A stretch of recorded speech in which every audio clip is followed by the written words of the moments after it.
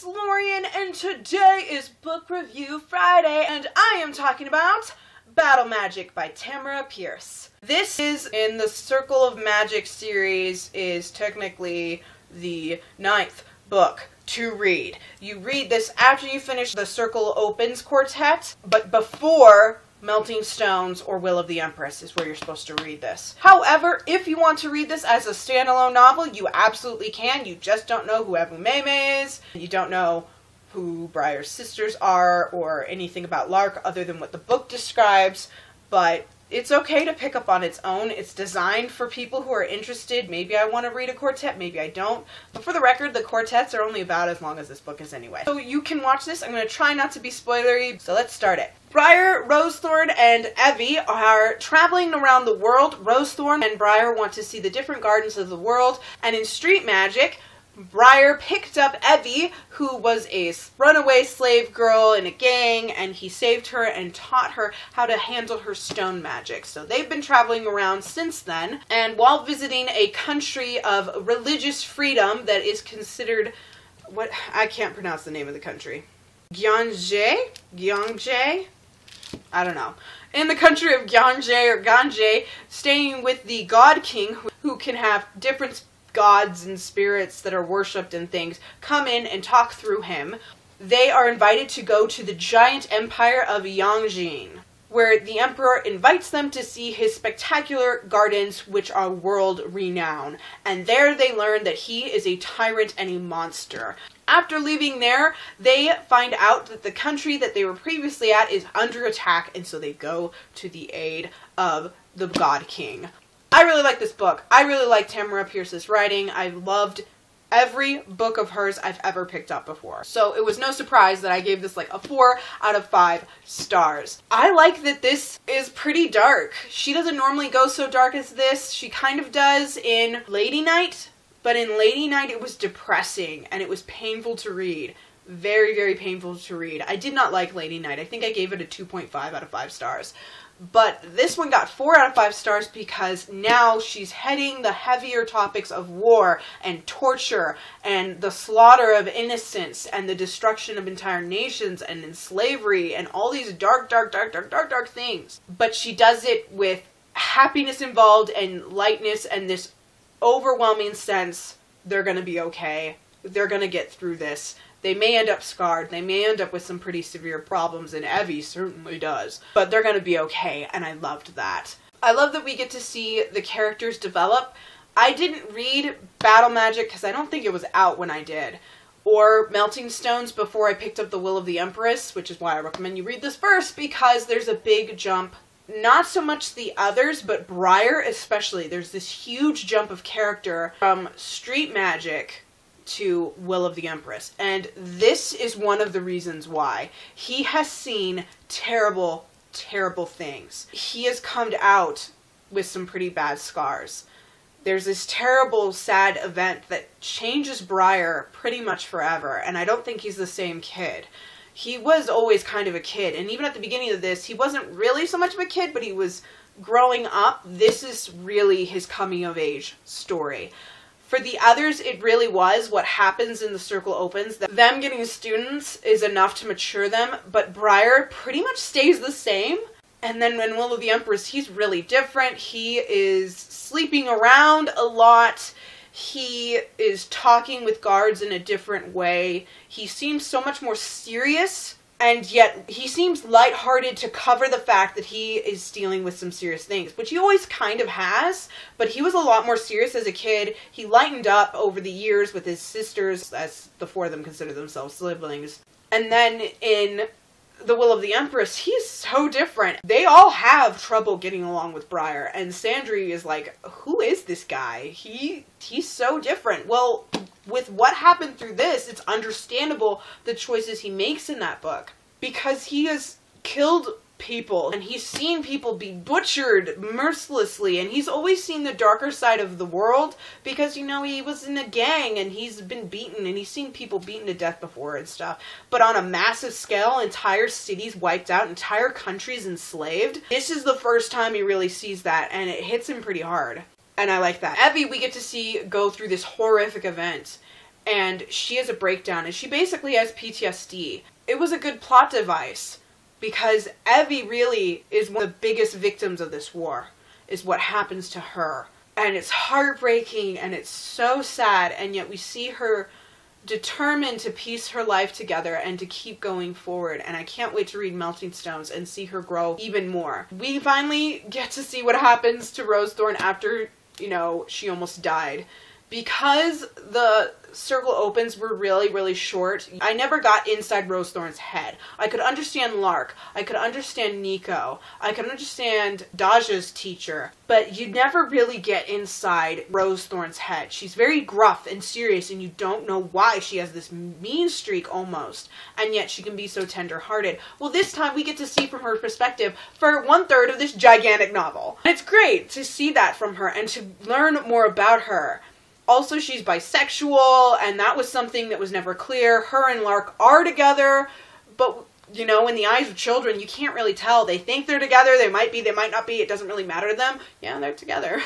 They're definitely together. Lark is her lover and her mate, but she is in an open relationship, and she's bisexual, so she normally sleeps with guys. And there's actually this line where Briar knows that Lark knows that Rosethorn sleeps around, and Lark is okay with it. And Briar knows that Rosethorn knows that Briar's not okay with it, but he's not going to say anything about it because he doesn't really agree with that. And it kind of shows, you know, different lifestyles and how sometimes they clash, but at the end of the day, you can love someone past that. And that's what I liked about it because, you know, I have a lot of friends who have lifestyles that I don't approve of or agree with in the slightest.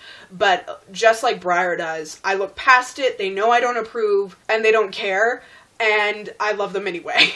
That's pretty much what it's like, and I like to see that finally put inside of a book where it's okay to disagree, but you also know at the end of the day it's not really your business, it's not your life, you can't control it, and that's fine. I did not expect that actually out of Tamora Pierce because she's not the nicest lady. I followed her for a while on Tumblr, and she made some posts that were really, I did not approve of, I did not like, I didn't want to deal with it.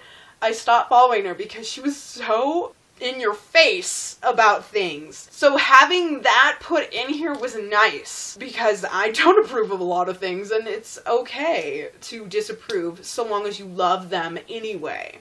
I love the character of the God King. He is so cool. At first you see it and Briar feels bad because there's this kid and he's even younger than Briar. He's only Evie's age, so he's like 10 or 12. He's the ruler of a nation, and then through the course of the book, you learn just how much of a wonderful, great, and powerful ruler he is. And he's not intimidated by the Emperor at all. He hates war, he doesn't want there to be war, but he is not afraid of dealing with it and taking command of entire armies and taking command with battle and dealing with whole cities being lost to war and entire villages slaughtered, all of them, down to the last child, all the animals too. I like that. We don't always get to see that in a child ruler. Usually they're being manipulated and they're very naive, and that's what's so great. He is not naive at all. He is very tough. He is willing to bide his time to take control of the situation, and it's just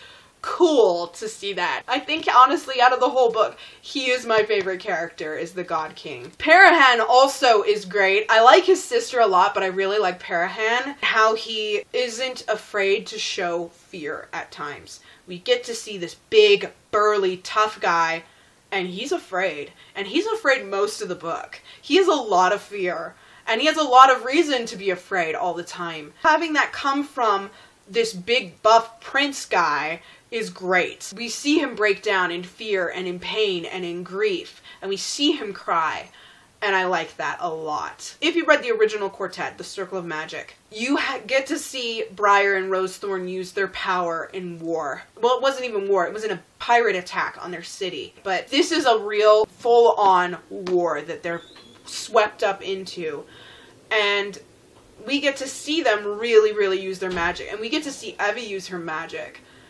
Especially with the character who's going to come forward. I'm not going to say what he is exactly, but his name is Luvo. I really loved seeing that. It was such this different side. You know, we get to see a lot of war in her Tortall books, in this, you know, it's just about mages who are mostly peaceful, and we get to see them fight, and I like that. All in all, I think this is probably the best of Tamora Pierce. I love her Kelladry books, especially Squire. Squire is one of my favorites, if not my favorite, but I think this is even better because this can stand as a standalone. This is part of a bigger universe, and yet on its own it's great, whereas Squire, you have to have read quite a few books for it to make sense. Especially you have to have read First Test, Page, then Squire.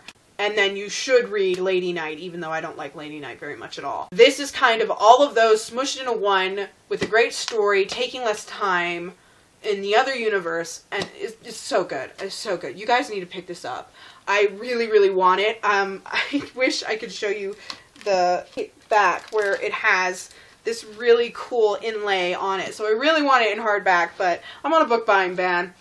Even though I've already asked people to buy me quite a few books, and my stack in my closet's a little insane. So I've been working with family and friends to try to fix that. Yeah, things are getting out of control, but I really, really want it. It's really, really good. Y'all really need to pick up Tamora Pierce books. Even if you don't like her on Tumblr, like I don't. Dude, she's a great writer. Y'all need to read her. Alright, that's it. Thank you guys so much for watching. Please give this video a thumbs up. If you enjoyed it, subscribe to see more. Every Friday is a book review, unless something's going on. For the record, I'm trying to get a job, so I may end up having to cut back how much videos I do from 3 a week to 2 a week or something. I may do it not even 3 a week, but something like 6 a month. Something like that. I'm not quite sure. Y'all will have to stay tuned. I'm gonna try to keep up with it, but I'm not sure. Editing can take a while. Good luck with your reading, and I'll see you in the next video. Bye!